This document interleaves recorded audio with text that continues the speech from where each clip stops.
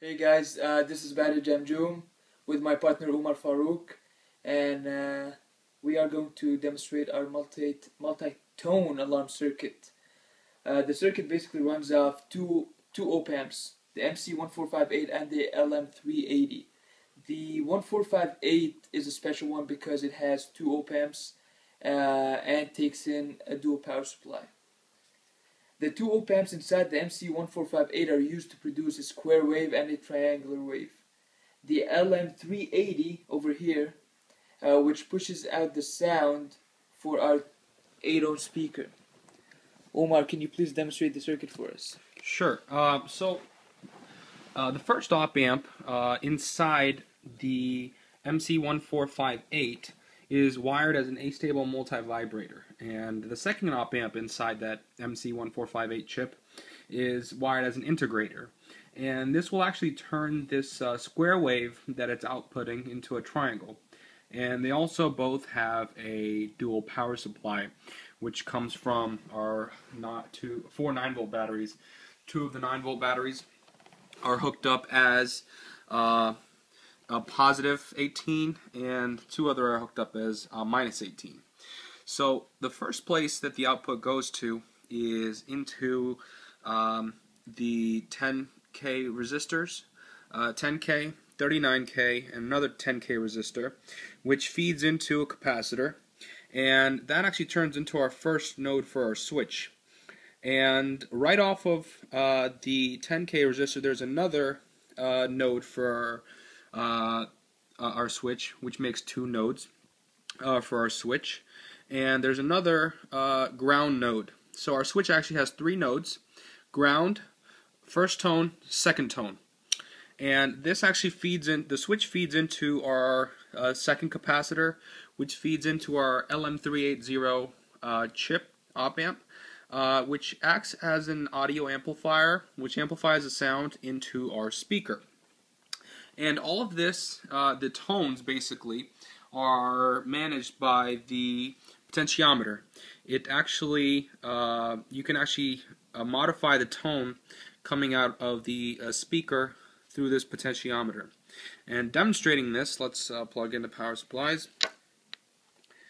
We got one end, it's about positive 18, and we got a minus 18. So that is the first tone. Now, modifying it through the potentiometer, we would change the tone, and the tone can get a little higher, lower,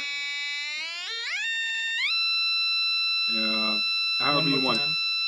One more time.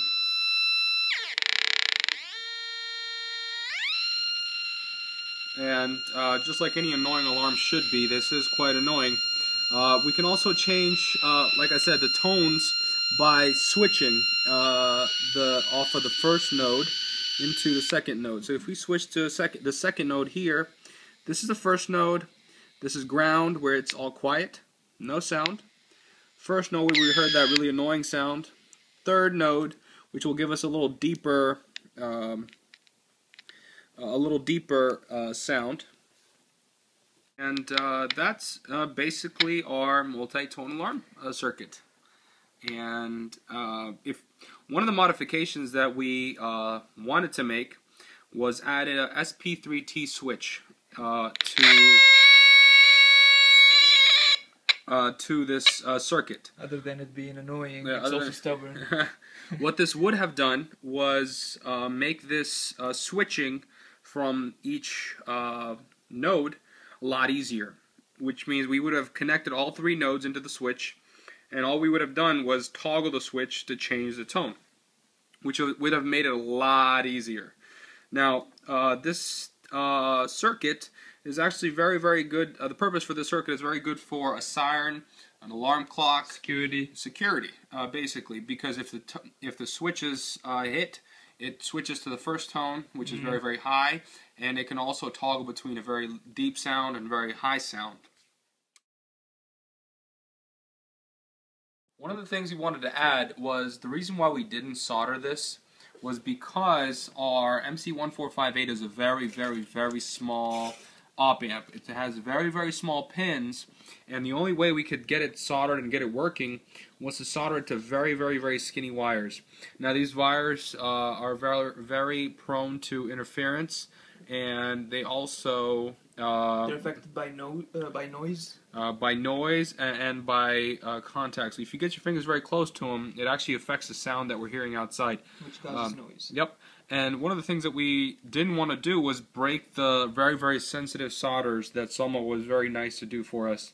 And if we had actually tried to solder it to a PCB board, we didn't want it we didn't want them breaking.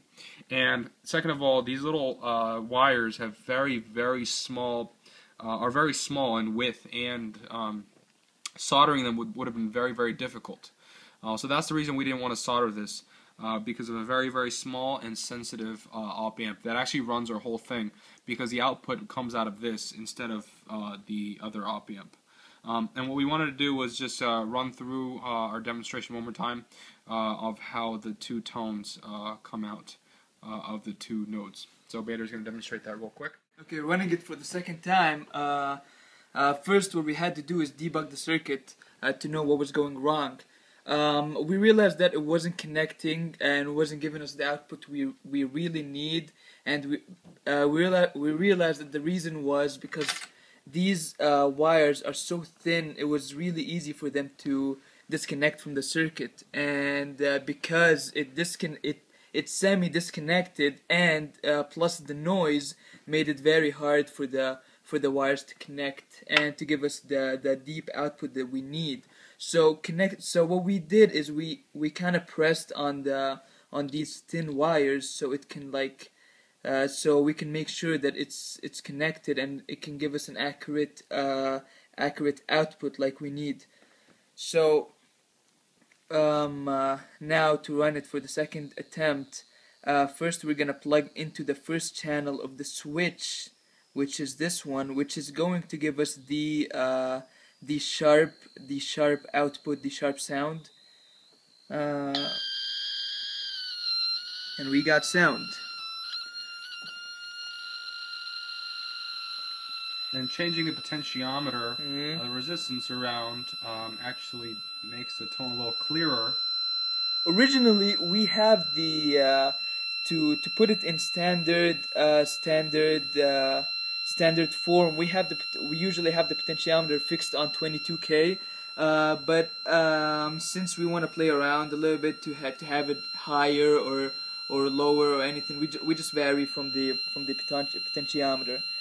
And now we want to change it to the other channel, to the second channel, which is going to give us the deeper and higher sound pitch. And we have sound.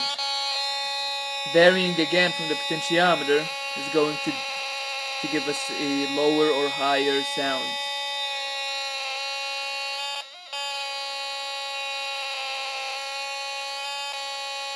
Try the other way. Okay. Disconnecting it from the channel is disconnecting the circuit. And this demonstrates our second attempt, which is our best attempt so far in this circuit. So in conclusion, we can say overall, this project helped us a lot to be more workers than just listeners, and it really showed us application of circuits, and it helped us get to our goals. You know, like this is basically the first circuit I ever got to work perfectly, hopefully perfectly, and I really hope we can keep up this good work. And special thanks to Dr. Natalia Pijotto for giving us this opportunity, and special thanks to also Salma for helping us out in soldering and some theoretical, practical aspects of the project. And thank you again.